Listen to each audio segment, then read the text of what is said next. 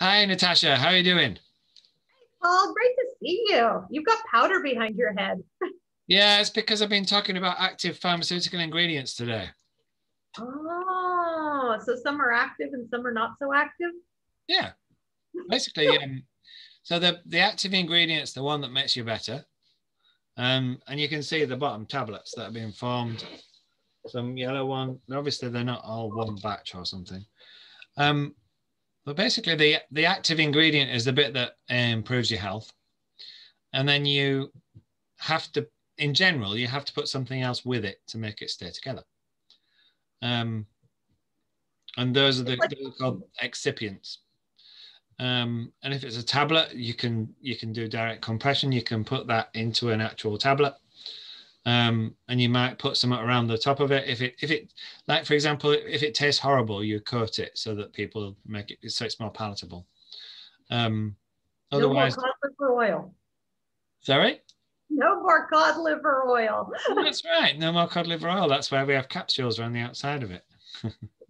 That's a really good example actually, because it does taste horrible, and people just used to take it by the spoonful, didn't they?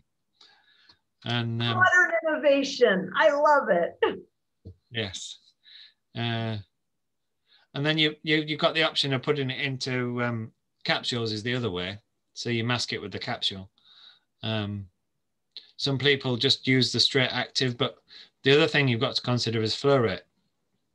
So when you try to fill a capsule, um, it can all like gunk up together in the machine as it tries to go down the chute, and that's when you add um, additional excipients that fluidize the blend and allow it to actually go to the right amount into the capsule.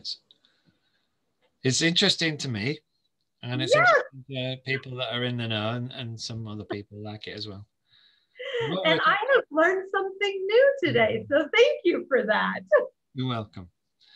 What I was talking about today was the impact of Brexit on the supply chain, um, because of course we've only just got through Brexit, and everybody's thinking, well, what happens now? Um, Right. there's an outline agreement in place, but it's going to take time. It's going to take time to stabilize, and even when it does, there's more administration going to be needed. There's different administration. Um, there's going to be more complexity, and it actually is one of the things that I quite like helping people with.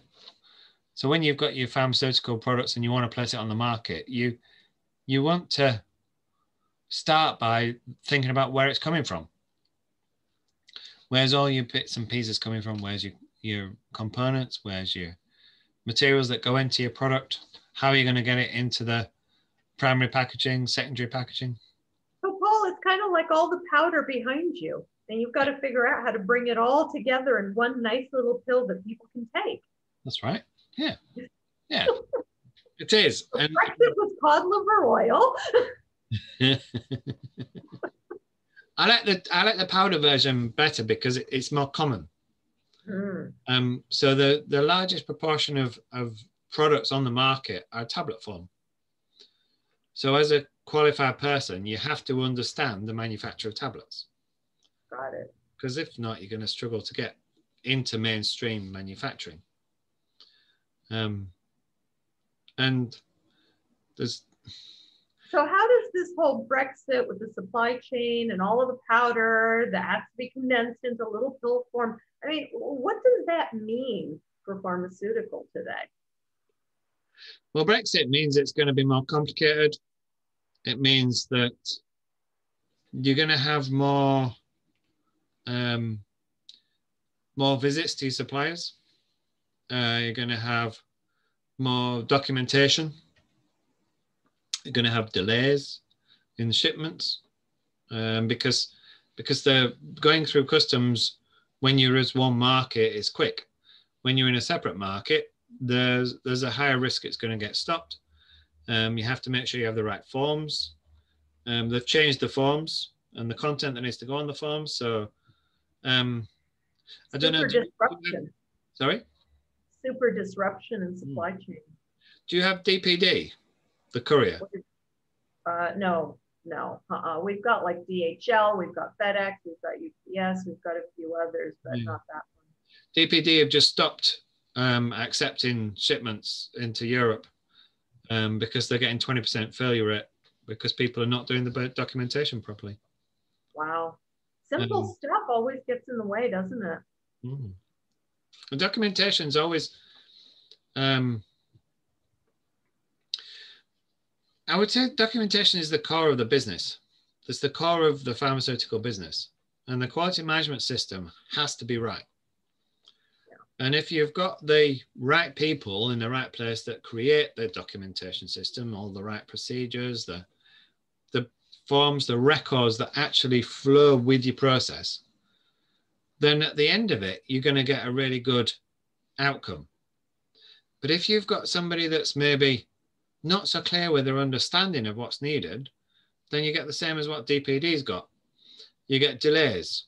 You get content that's not been filled in right. You get forms that have to be maybe corrected. You get deviations for things that have been done wrong completely because they didn't understand what they were supposed to be doing. You get all your powder and your ingredients all over the place and they're not coherent. Yeah. It's the same sort of thing. It's like getting your formulation wrong. Yes. Yeah, that's a good thing people have you to figure some of that stuff out and make sure that they're on track with it. Yes, it takes, it's interesting actually. I quite enjoy it. Making sure that you get the process mapping right in the first place. Making sure that you actually target the outcome that you want and don't just sling something together to say, yeah, that to the inspector, that's what you want. Throw it together, what's the worst that can happen, right? Yeah, it all goes wrong. Wow. Yeah, that's a lot to, I mean, a 20% failure rate, not good. No. I mean, that's delaying so much and disrupting commerce incredibly. Well, and then you've got to consider that truck that went gets sent back with the product and it has to go again. So you've got your 20% failure, but it also needs to, that 20% is going a second time. Yeah. So that takes away the extra capacity that could be used for another 20%. Yeah. That's well, plus the cost of doing that. I mean, the time, the energy, the manpower, all of that, not good. Well, I think that's why they've pulled out of it until it gets sorted. Right. Yeah. Makes sense. All right, Paul, last thought. Last thought. I like the picture behind us. I like the API. I like the thought of having the opportunity for new chemical entities and new opportunities. And I like that because I like the thought of things moving forward and improving. The same way that they do when you work on your quality system. Process improvement. That's my thought for the soil to little pills that you can take that do you good without resistance. Okay. Thanks, Natasha. That's Paul Palmer and Natasha Todorovic-Cowan. I'll talk to you again soon.